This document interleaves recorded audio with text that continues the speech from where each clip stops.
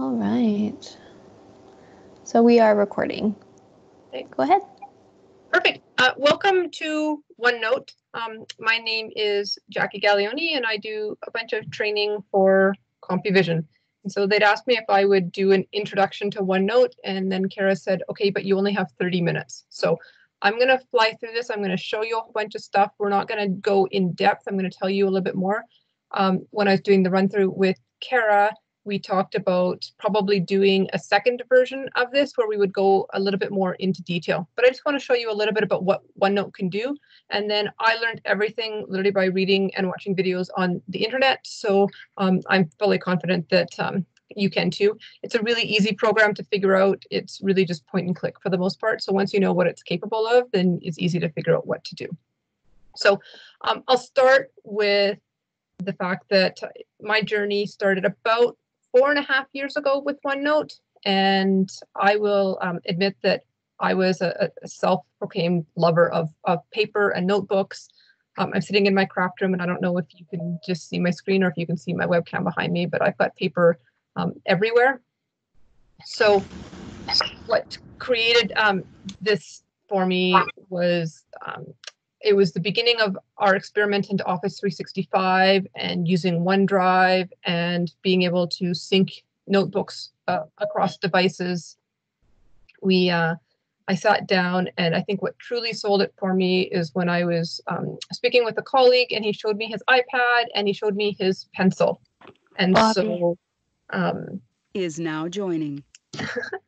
And so what I was able to do is write in the closest thing I've ever been able to find to an actual pencil. And so it was really, really fabulous. So I'm just going to take you through a little bit about what we can do with OneNote.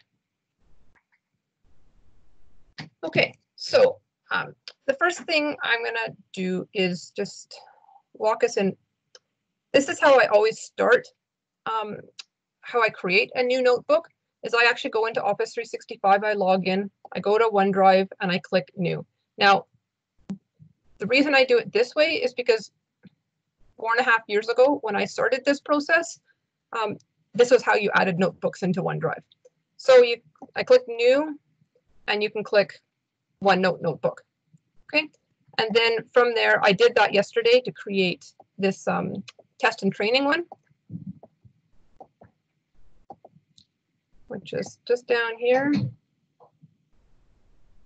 And then you can open it up, and it will show you the web version of it. And so you can do most things in the web version, but I use this to click in here. When it loads, it will give me the option to open in an app, right? Open in an app, and then it will open in your OneNote, okay? Which I already have it open, so I'm just going to do that. So in order to open a notebook, you can also, any notebook that you've opened on that device will show up in here. And you can click Open Other Notebooks as well. So I just want to walk you through a little bit about what your notebook looks like. So if you think of a OneNote like a binder, right? These are your tabs or your dividers across the top. And then within each divider, you can click and you can scroll through, right? So you can create different pages. Right. So the advantage I find to OneNote over a traditional notebook, well, there's several, but number one is that I can move these around. So in my notebook, either I create sections and I put them in, or like in a traditional notebook, you basically work from page 1 all the way through to the end. And then you have to go back and find it. There's no search feature, and there's no ability to move your pages around. So in OneNote, I can move my pages around. So if I want to create a new section, I can just click on this little create new section. I can call it my training section. Okay. If I want to rename it, I can just right click it and I can rename it. Right. If I want this tab to be in the front, I can move it to wherever I want. If I want to create a new page, I just create a new page. Okay. So within this page, I'm going to go April 8th training. Right. Whatever I title it over here is what it's going to call it over here. Okay. And I maybe want to move this page up here. There we go. Right. And then it's as simple as using Word, point and click. If I click here and start typing,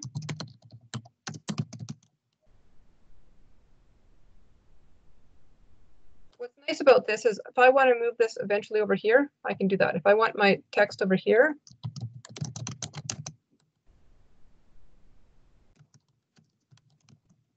then I can do that, right? Just like Word, I have the ability to bold things. I can change colors. I can make it bigger. I can change my font. Right? Okay. I can create bulleted lists, right? If I want to start over here and I want to create a list, I can create a bulleted list. I need to write my blog post. I need to edit my blog post. I need to prep for training. Okay. I'm just looking rearrange search.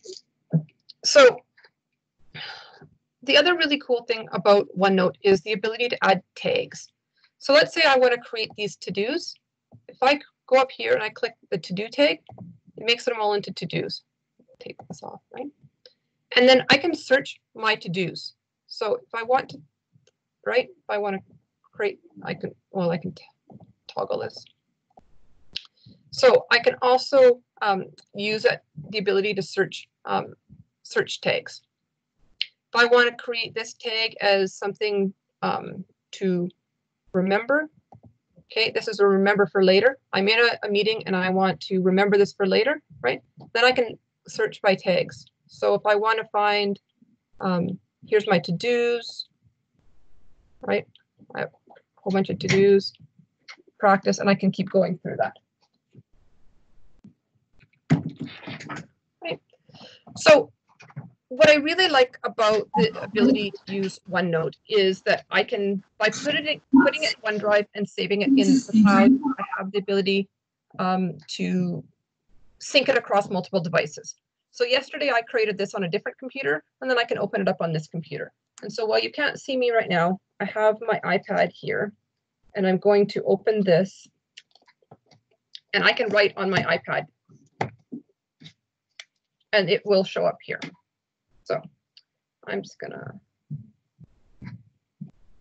take a test section.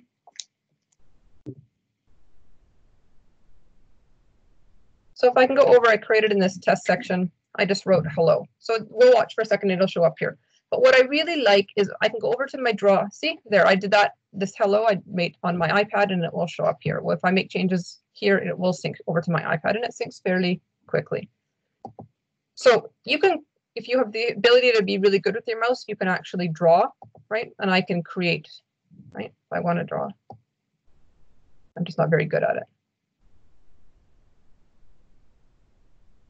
Right? You're awesome at drawing. Thanks. So I can highlight things, right? If I want to highlight this, right? This works much better on my iPad with my actual iPad pencil, my iPencil. I can change the color and thickness. So instead of walking around with my notepads and my pencil case full of I want this pen, and I like colored pens, I like certain thicknesses for some things, and I like highlighters for others, then it's all just at my fingertips. I carry one thing around with me and I have access to everything.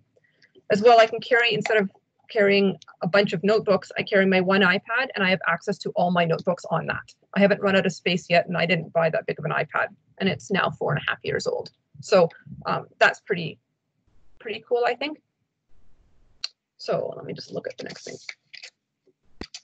So if I want to go back, what I thought was kind of cool is, let's go back to my text. Now I've lost. Okay, I'm going to go back to my training page. Okay, we'll go back to my draw. We're going to go back to typing. That's what I want to do. If I want to add this, let's say this is a to-do that came out of a meeting that I had. So I can click this, and I can click Outlook tasks, and I can make it into a task for this week. And then if I go over to my Outlook, that will actually show up as an Outlook task. So as you're making your notes, you can create tasks that then remind you, because everything is synced. It's all part of Microsoft Office. the other thing you can do, which is kind of cool, is you want to create, you're going into a meeting, so that we're going to call this OneNote training meeting.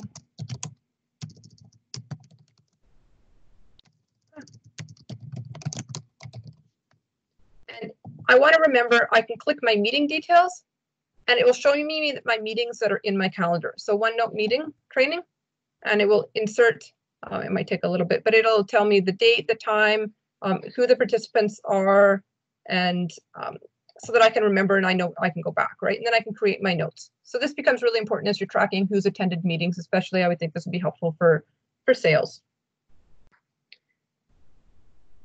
So another feature that I love is the ability to insert a file printout. So you can click an attachment if you want, but I love the file printout, and I use this all the time when I go to my meetings for agendas. So I'm just going to do that. And I'm going to go to my OneNote and the one-pager print. So whenever I go to meetings, I will set up my agenda. I'll make sure it's synced to my iPad, and then I can write all my notes right on the agenda. So we're just going to insert it. If you have really, really long documents, like sometimes my board packages for this one board that I sit on are 60 to 80 pages. So there's a little bit of finickiness as you sort that out, but overall, it works great. Oops, okay, there we go. So it's just going to load for a second, and then I have this awesome summary of OneNote, which Kara is going to send to you after this. I can write my notes. So on here, if I'm going to go into any kind of training, and I have this already on here that I can create my notes, I can create notes here right along my side. And so if I go up here, I can also group these sections. That's what I meant to show you in the beginning. So if I want to click new section group, maybe it is. New section group, right? And I'm going to create one called COSC, which is the name of a group that I am in. Then I can take this February 17th and I can move it into that group, right? So here's all, I can move it into any OneNote that I have, but I'm going to move it into COSC. I click this to go back, and this March, I'm going to do the same thing. And that's the way you can keep things really organized.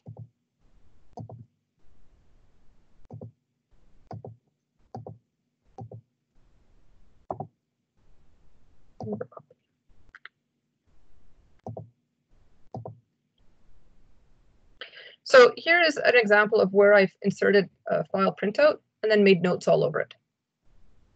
And OneNote has a really great search feature. So Office 365 is sort of built on one of the big premises is around collaboration and multiple people being able to work on the same document at once, and around search. So I always use this as a really great example. So I searched the word monistic, which is the name of a school that we talked about in my one meeting. And if I click here, you can see where it's actually picked it up from my handwriting, right? And that's not even neat. So the search feature is actually quite powerful in OneNote. So, and I can change it. It can look at all notebooks. It can just look on one notebook. It can find on certain pages. So if you knew that you wrote some notes on something, but you can't remember what notebook it was in, then it will search all your notebooks. Or you can change this to just this notebook. So the other thing you can do that's kind of neat is, this is my a section I copied from another notebook that I used. And we were doing this bathroom renovation project. And traditionally I would have had a file and I would have put all my information in the file, and I would have made my notes in my notebook and hoped that I had the information where I needed to go. So what I did was, instead, I thought I'm going to try and see how this works in OneNote.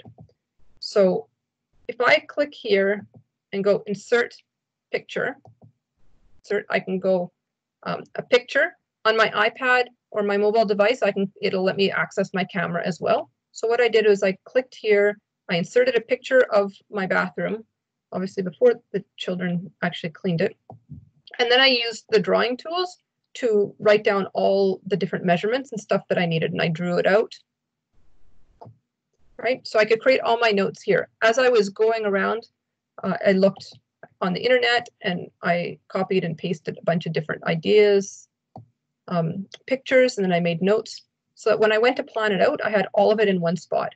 Okay, I found that I liked this, so I took a picture of it.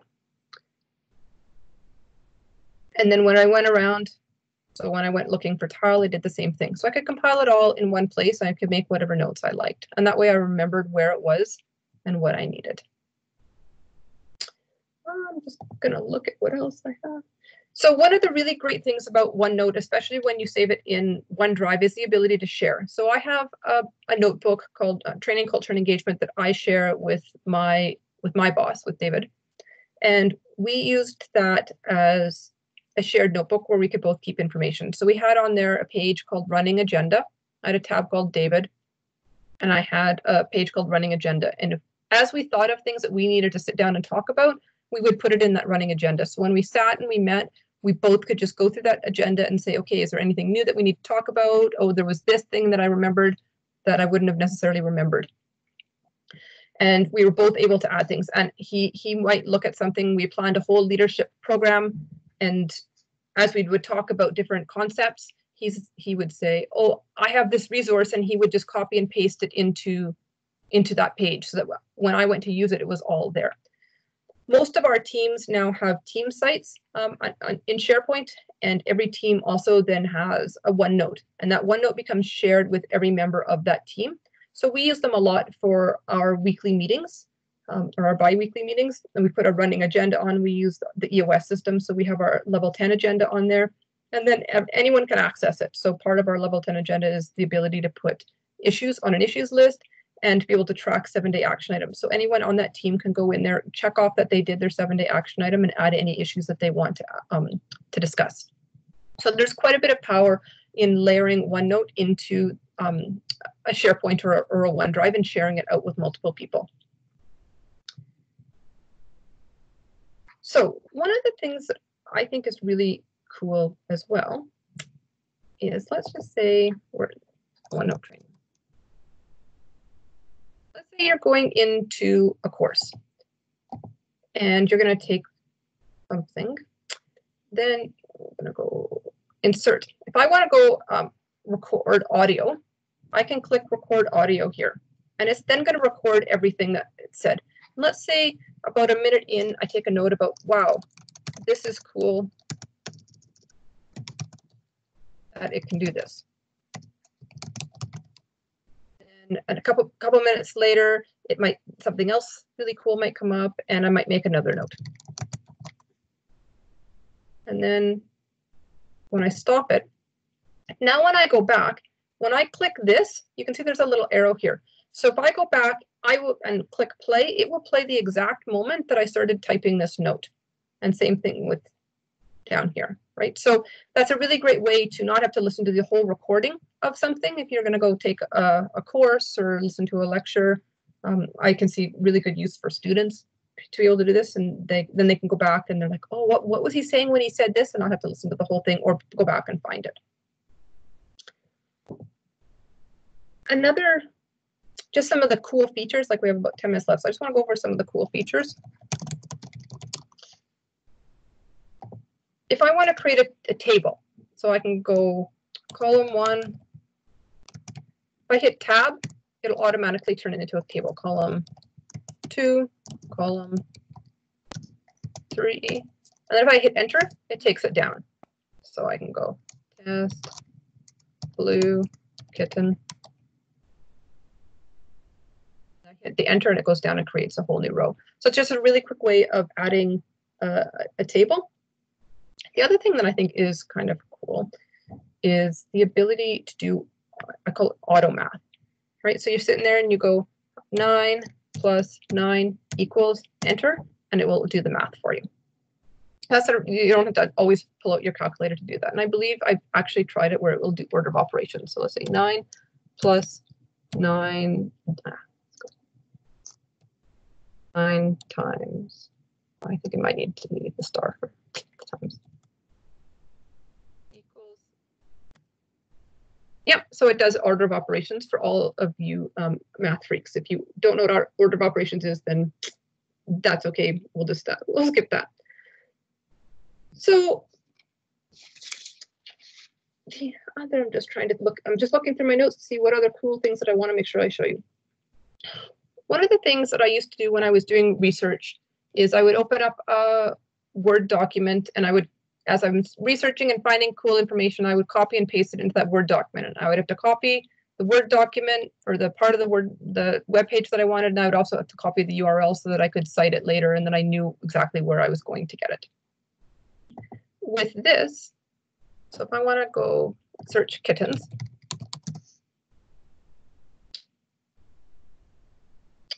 go down that rabbit hole. So we'll go to Wikipedia and we'll say, okay, I'm doing a report on kittens. I want to copy this and I want to paste it. It automatically puts the URL that you found that information. Wherever you're copying it from, it will put that URL down. So you don't have to manually do that. So I find that actually really helpful as I'm doing research and compiling information for creating training or documents, what have you. I can go back and find it because there's nothing worse than when I think, oh, I want to read more about this and I can't remember where I found it. So the other app, there's an app on your phone that you can get for your phone called, if you have Office 365, called Office Lens. And Office Lens does a couple of really neat things. And one of them is the ability to take a picture of a whiteboard, and it will take out the glare and straighten it up and get rid of the weird angles as best it can. It does a pretty good job of that. But the other really cool thing it does is if you take a picture of a business card and tell it, okay, I'm taking a picture of a business card, it will then take the information using AI and extrapolate it and create a contact, and then put a copy of that business card into your default notebook. So if you have an Office 365 account, your default notebook will be general, I think it's your name at domain. And so in there, when you send stuff to OneNote, that's where it sends. They call it your default notebook. And I believe you can change your default notebook, but it will send a copy of that business card there, and then it creates a contact, and it can pull out the address and work numbers and business numbers and cell numbers. So it actually does a really good job, which is a great feature as you are at a networking event. You can just open Office Lens on your phone and you can take the picture of it, and it will send it to OneNote so you have a copy of it, and then create a contact from it as well. So, oh, a template page, that was the other one. So I don't want to go into how to create a template page, but you can create a template. And so this was a template that I had created for when I was looking after employee onboarding. So it was all the things that I had to do every time we hired a new employee. And by creating this as a template page, I was able then to say, in this section, whenever I add a new page, this is what I want. So when I clicked in that section, new page, it automatically created this page. And then I could rename it. And this could be the onboarding checklist for Jane Doe. And then I could start to create, I could track what I was doing. So that becomes really important. It's a little clunky to edit your templates, but it's not too bad. But you can have different templates for different sections as well. So that becomes really, really useful. Another kind of neat thing is if you have an email and you want to keep it, you can type, if you take that email and send it to me@onenote.com, then it will automatically take that and create a page in your default notebook, and then you can move it from later, because I showed you how you can move all your pages. I'm just going to look through my notes and see what else. It was kind of neat. So there are apps for, I know certainly for the iPhone and the iPad, there is your desktop app and your web app. I imagine there is an app for Android. I don't use that, so I'm not totally sure. I showed you how to move your pages around. It's easy to move your sections around. And your template pages.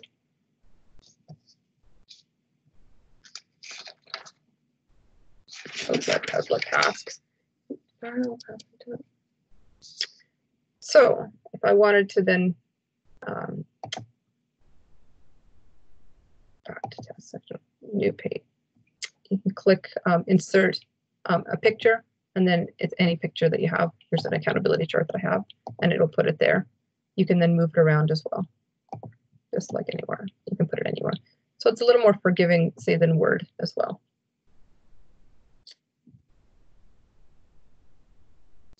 And I think I've whipped through that all pretty quickly. There is a really great add-in called Onetastic, which I'll just write here. So Onetastic is, and you can, I think the URL is getonetastic.com, but if you search Onetastic, it'll bring it up, and there's all sorts of different add-ins that you can get from Onetastic. So it's about 227, and I feel like I've raced through this. We are going to do a second version of this where we look a little bit more in depth at some of the stuff around like creating a template or how to set up your default notebook and where that is, that we're going to look at probably in May sometime. If I go back. We also have, and this will show up in your follow-up email from Kara, links to 3 blogs that I've written about OneNote. So Confessions of a Paperholic was one I wrote probably almost 4.5 years ago, maybe 4 years ago, about my switch from heavy love of paper into this new digital world. OneNote Success was another one that I'd written about some of the OneNote successes that I'd had. And then Changing the Way of Doing Business was a blog that I wrote actually from Microsoft. They had seen us tweeting out about OneNote and approached CompuVision to see if I would be interested in writing a blog. So that one talks a little bit more about how we work collaboratively, and I think I feature OneNote and OneDrive in there. So those are all 3, and they're direct links to our blog so that you don't have to go digging for them. As well, know that we have some upcoming training ahead.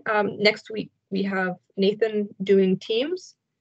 In 2 weeks, I'm going to do one around maintaining positive morale amongst employees. And then at the end of the month, we have David Bridges, our president, who's going to talk about what we learned along the way during the pandemic. So with that, it's about 2:28. You can follow us on Twitter if you have any questions. It's at CompuVisionBiz or at Jackie Surgener. I challenge each of you to, if you haven't been using OneNote or if you have, to take a screenshot of you using it, post it on Twitter, tag us, and we'd love to have in the fun with you. So thanks so much. 2:29, that's not so bad. We really want to get you in and out in 30 minutes. I know your time is really valuable. And if you have any questions, then feel free to reach out to either Kara or to me, and we'll do our best to answer them. And thanks so much for joining us. Thank you guys very much for joining. And your email will be sent out today.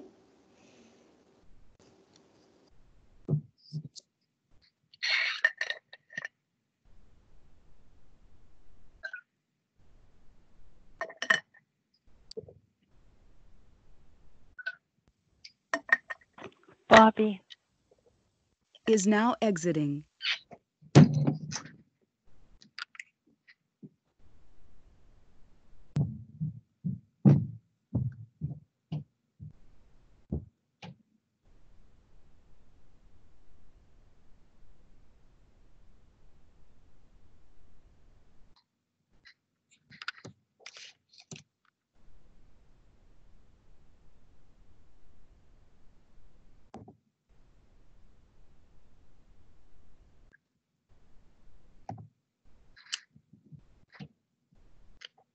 Yay.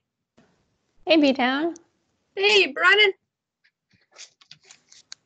Oh, see, he did the put himself on, but don't pay attention. No, there he is. Oh, there he is. Please, as if. You can see all my paper.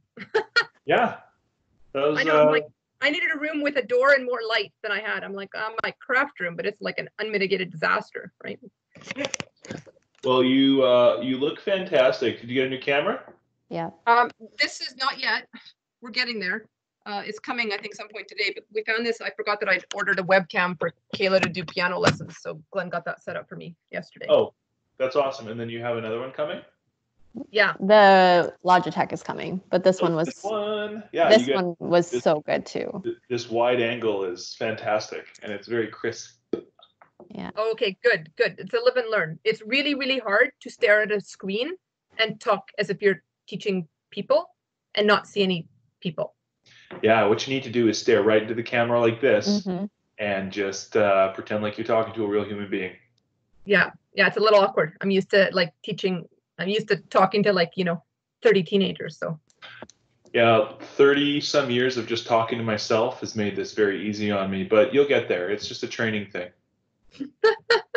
that's good. That's good. So next week I have off. That's good. And it was okay though. Yeah, I thought everything was good. I liked your let me check my notes and just make sure I got everything I wanted to. Like a lot of like webinars and stuff you watch are just like, hello, welcome to the webinar. Let us look at this. And I like that there's a bit of a human element and like, oh, hang on a second. Yeah, we're good. I can't remember. Like I did it with Kara yesterday, and it was like a totally different order. I have it in an order, but I'm like, oh, I still. You just sort of like you think of things, and then I'm like, oh shit, I forgot to talk about that. Okay, so we're going back to it. That's why we'll do it again. Oh. Your comments are good from your chat. Lots of people said, thank you, I learned new tricks. Oh, good. That's good. P.S. Kara, what? I was going to say, oh God, brain turning off. Hold on. Oh, Nathan doing Teams. Has he put thought or effort into that one yet? No. Because I was just thinking, you know how Joey and his team did the Teams training internally? I was just thinking, like, they killed that. Like, maybe I know. Maybe we should get them to do the one next week. There's also the side effect of when I was looking at my Teams today and thinking about how I would do something like that. There's a lot of weird conversations and stuff that I just wouldn't want people to see, and like customer stuff. I'm pretty sure that Joey and them had like a test environment they were using. So I was just gonna like flag it and say, hey, we should maybe ask Joey and team if they can do next week's. I'm fine with that. If you want to say, hey, I was on the Teams with Kara and Jackie, and, just because of the share screen and all of that, I had asked him to reach out to John Wally previously, but it just hasn't been done yet.